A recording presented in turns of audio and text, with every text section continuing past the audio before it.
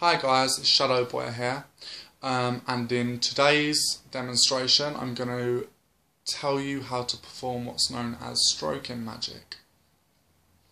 Now this type of magic is normally performed on a stone. There's normally a selected stone that is given in order to perform this. Now stroking magic stems out into two different variations, to heal or to harm, and that's only the two variations that I have seen. However, if anybody has seen different in terms of stroking magic, please let me know, because I would be really interested.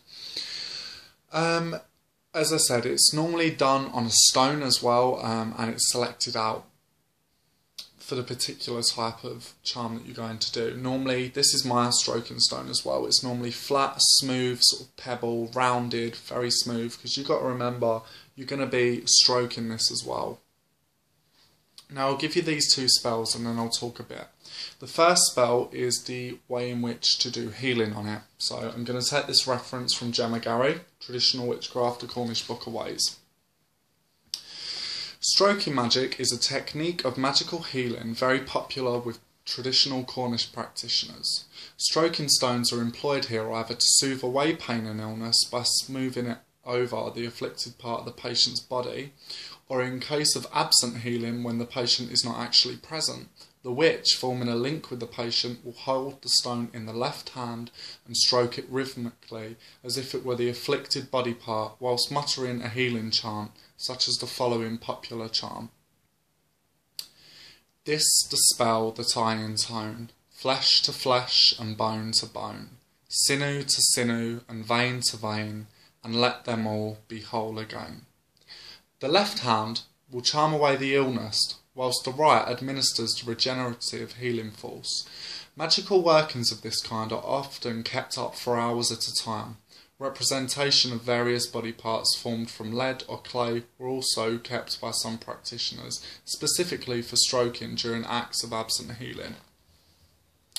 Now, in terms of stroking magic for healing, I can only speak of my own personal experience. When I do that charm that I just said, this is the spell that I intone, flesh to flesh, bone to bone, sinew to sinew, vein to vein, let them all be whole again, I put the person's full name. So instead of let them all be whole again, let Joe Bloggs be whole again. You know, and I keep in my head that person either happy or healthy, running around actively. So for instance, if somebody has a bad back, imagine somebody dancing on a night out or having a lot of fun, you know, and moving and being happy and comfortable with moving.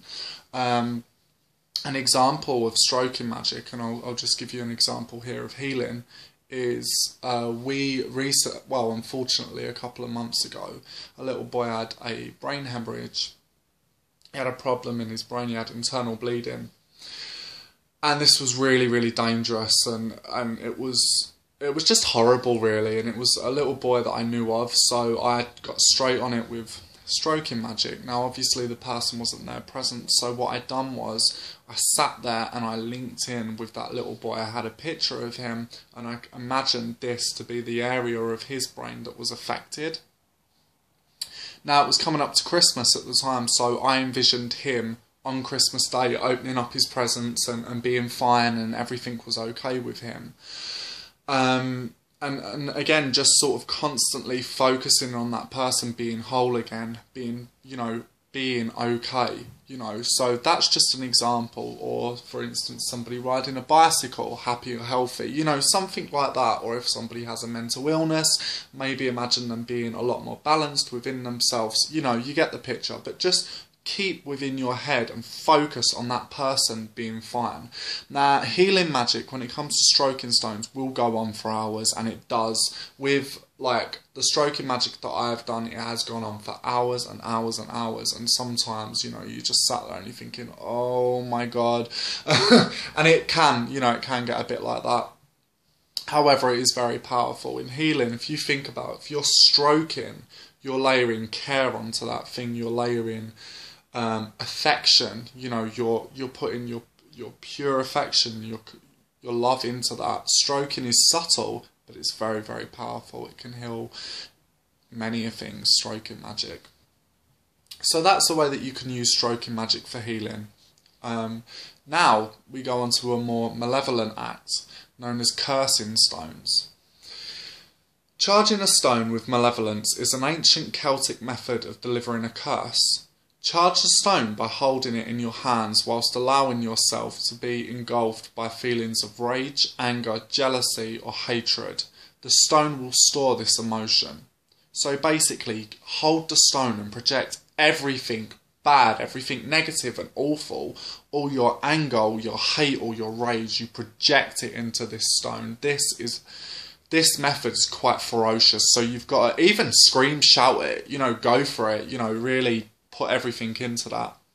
When the charging is complete, terminate the process by setting the stone down and consciously changing your train of thought. So consciously think completely different from the end of the spectrum. Reserve the stone for future use.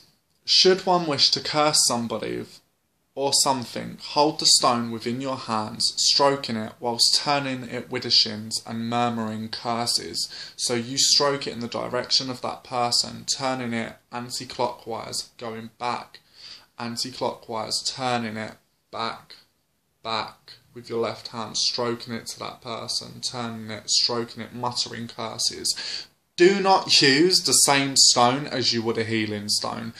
Keep stones for healing magic and healing stroking magic completely separate from cursing stones. Cursing stones are kept completely separate. Although mine's black and looks like it should be used for cursing magic, it's not. But anyway, so yeah, that's part one. One reference is taken from one of Gemma Gary's books. Another reference in terms of this cursing stones, where I got it from, it's quite a well-known thing. Can I also add as well that invocation that Gemma Gary has put, this dispel the tie and tone, flesh to flesh, bone to bone, sinew to sinew, vein to vein, let them all be whole again. That's actually Anglo-Saxon. That's a very, very old charm that you're using there. So the magic I have given you is traditional folk magic, for healing or for harming. So keep your stones separate from cursing and healing. Do not even put them in the same bag, because you don't want anything to rub off on, you don't want to, somebody who's like done something absolutely terrible, you don't want to send them healing accidentally. Keep it completely separate.